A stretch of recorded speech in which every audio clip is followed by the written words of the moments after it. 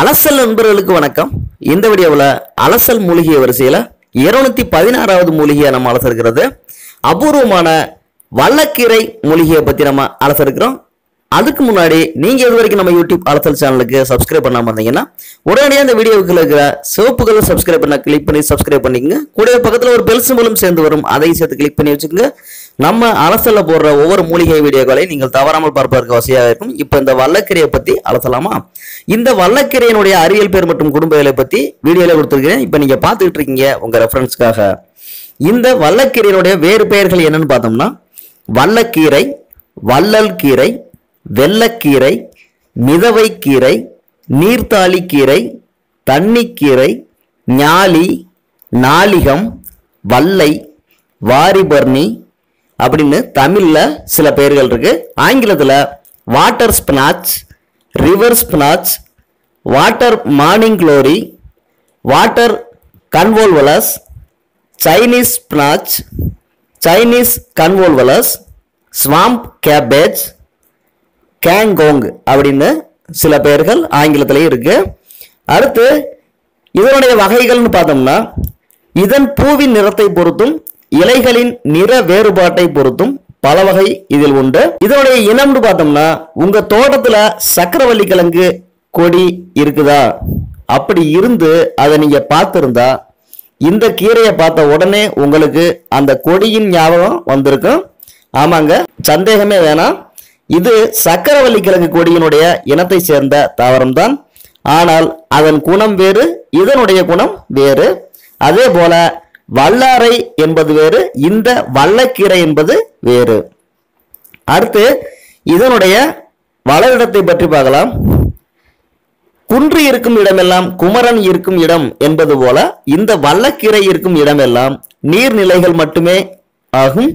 இந்த வல்லக்கீரையானது ஏரி, குளம், குட்டைகள், வாய்க்கால்கள், கால்வாய்கள், நீர்த்தேக்கங்கள், தண்ணீர் மடைகள் போன்ற நீர் நிறைந்து காணப்படும் நீர்நிலைகளில் நீரில் மிதந்தபடி வாழக்கூடிய தாவரமாகும். அடுத்து இதனுடைய அமைப்பை பற்றி பார்க்கலாம். இது ஒரு நீரில் வாழக்கூடிய கொடி இனத்தை சேர்ந்த கீரை வகை. இதன் அமைப்பை வேரில் இருந்தே ஆரம்பிக்கலாம். பொதுவாக இந்த மூலிகைக்கு நிலையான வலுவான வேர்கள் கிடையாது. இதன் வேர்களை வேரிகள் என்று சொல்வார்கள். அதாவது வேர் போல இருக்கும், ஆனால் வேர் கிடையாது. இதற்கு எடுத்துக்காட்டாக உங்களுக்கு சொல்லணும்னா ஆகாய தாமரை சொல்லலாம். இந்த ஆகாய தாமரை பற்றிய பதிவை விரைவில் அலசலில் நீங்கள் எதிர்பார்க்கலாம். இந்த தாவரமானது இது வளர ஆரம்பித்த இடத்திலிருந்து ஏறத்தாழ 20 அடி தூரம் வரை தனது கொடிகளை பரப்பி வளரும். ஒவ்வொரு கொடியிலிருந்தும் பல கிளை கொடிகள் பிரிந்து அடர்த்தியாக ஒரு புதர் போல நீர்நிலையில் படர்ந்து நீருக்கு மேல் பரப்பில் தண்ணீரே வெளியில் தெரியாத அளவுக்கு பொத்தி வளரும். ஒவ்வொரு கிளை பிரியும் இடத்திலும் தண்டிலிருந்து வேர் விடுகிறது. இந்த வேர்கள் தாவரத்தை நீர் அடித்து செல்லாமல் தன்னை நிலைப்படுத்தி கொள்ளவும் நீர் மற்றும் சத்துக்களை உறிஞ்சவும் பயன்படுகின்றன. இந்த வல்லக்கீரையின் தண்டானது உருண்டை வடிவில் நடுவில் துளையுடன் ஒரு பப்பாளி இலையின் தண்டு போல ஆனால் மென்மையாக காணப்படும். இத்தாவரத்தின் தண்டு, இலைக்காம்பு என அனைத்திலுமே துளை உள்ளது. இந்த கீரையில் எந்த இடத்தை ஒடித்தாலும் வெண்மை நிற பால் கசிகிறது. இந்த பால் அரளி போல பிசுபிசுப்பு தன்மை இல்லாமல் பால் பெருக்கி மூலிகையினுடைய பால் போல நீர்த்தன்மை உள்ளது, கெடுதல் இல்லாதது. இதன் தண்டுகளை ஒடித்தால் எளிதாக ஒடிந்து தனியே வந்து விடுகிறது. இலைகள் ஈட்டி போல நுனியில் கூர்மையானவை. இதன் பூ வெண்மை கலந்த நீல நிறம் அல்லது வெண்மை கலந்த பிங்க் நிறத்தில் விரி இதழ் வட்ட வடிவில் உள்ளது. தண்டிலிருந்து இலை பிரியும் இடத்தில் இதன் பூக்காம்பு உருவாகி கொத்தாக பூக்கள் உருவாகினாலும் ஒவ்வொரு பூக்களாக தனித்தனியாகத்தான் மலர்கின்றன. இலைகளும் அதே போல சீரான இடைவெளி விட்டு தனித்தனி இலைகளாக உருவாகின்றன. தண்டின் நடுவில் உள்ள துளையில் நிரம்பியுள்ள காற்று இத்தாவரம் நீரில் மிதக்க உதவுகிறது. அடுத்து இந்த கீரையில, அதாவது 100 கிராம் கீரையில என்னென்ன சத்துக்கள் இருக்கு அப்படின்னு பார்த்தோம்னா, எனர்ஜி 19 கலோரியும், கார்போஹைட்ரேட் 3.14 கிராம் அளவும், ஃபைபர் 2.1 கிராம் அளவும், கொழுப்பு 0.2 கிராம் அளவும், புரோட்டீன் 2.6 கிராம் அளவும், விட்டமின் ஏ 39%, B1 அதாவது தயாமின் 3%, B2 அதாவது ரிபோப்ளேவின் 8%, B3 அதாவது niacin 6%, B5 பாண்டோதனிக் acid 3%, B6 7%, B9 அதாவது போலேட் 14%, விட்டமின் சி 66% மிக அதிக அளவுலையும், அடுத்து கால்சியம் 8%, இரும்பு 13%, மேக்னீசியம் 20% அளவும், மாங்கனீசு 8% அளவும், பாஸ்பரஸ் 6%, பொட்டாசியம் 7%, சோடியம் 8%, துத்தநாகம் 2% அளவும் உள்ளன. இதனுடைய குணத்தை பற்றி பார்க்கலாம்.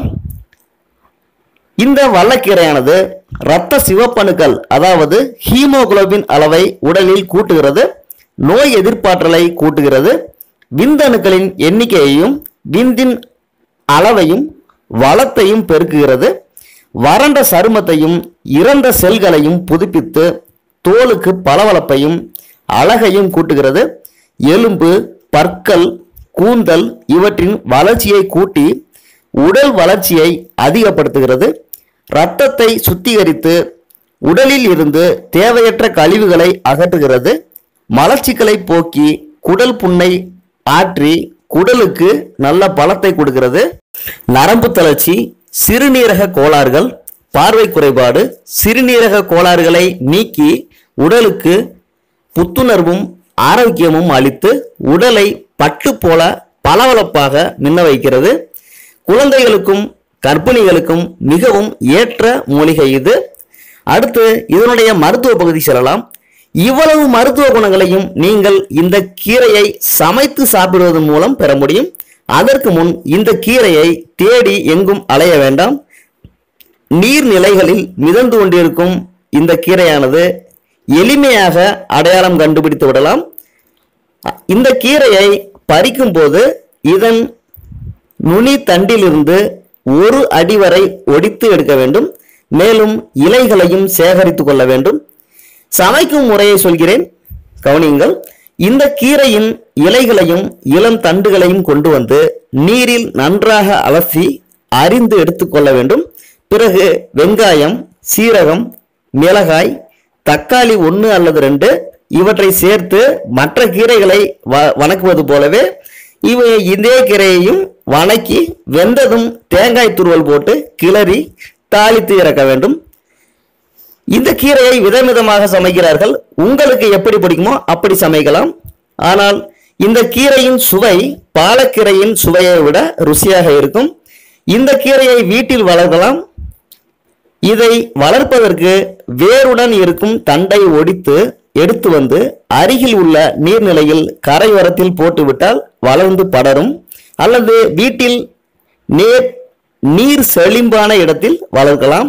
இவ்வளவு மருத்துவ குணங்கள் உள்ள கீரைகளை உணவில் சேர்க்காமல் நாம் கண்டதை தின்று மருத்துவமனைகளில் சென்று அவர்களிடம் மருந்து கேட்டால் எப்படி குணமாகும்? வருங்காலத்தில் நாம் இயற்கைக்கு மாறாமல் இதே நிலை நீடித்தால் நாம் உணவு உண்பதற்கு பதிலாக கடைகளில் சென்று ஏப்பா 10 கிராம் இரும்பு மாத்திரை, 5 கிராம் கால்சியம், அப்புறம் பொட்டாசியம், துத்தநாகம், சிட்ரிக் ஆசிட் கொஞ்சம் என்று கேட்டு வாங்கும் நிலைதான் உருவாக போகிறது. நீங்களே பாருங்கள். அதனால நமக்கு கிடைக்கக்கூடிய இது மாதிரி அருமையான கீரைகளை பயன்படுத்தி நமது உடல் நலத்தை பாதுகாப்போம் என்று கூறி இந்த வெள்ளக்கீரை என்று சொல்லப்படும் வல்லக்கீரையினுடைய பதிவை நிறைவு செய்கிறேன். இந்த வீடியோ பிடிச்சிருந்ததுன்னா மறக்காம கீழே ஒரு லைக் பண்ணுங்க.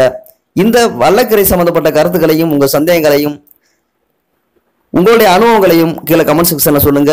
இந்த கீரையை நீங்க சாப்பிட்ருக்கீங்களா அப்படின்ற விஷயத்தையும் சொல்லுங்க. இந்த வீடியோவை உங்க நண்பர்களுக்கு ஷேர் பண்ணுங்க, அவங்களும் பயன்பெறட்டும். மீண்டும் இதே போன்ற ஒரு அருமையான அபூர்வமான அதிசயமான பல மூலிகைகள் அலசலோடு உங்களோடு இணைந்து அலசும் வரை உங்களிடமிருந்து விடைபெற்றுக் கொள்ளும் நான் உங்கள் நல்லசாமி. வணக்கம் நண்பர்களே, நன்றி.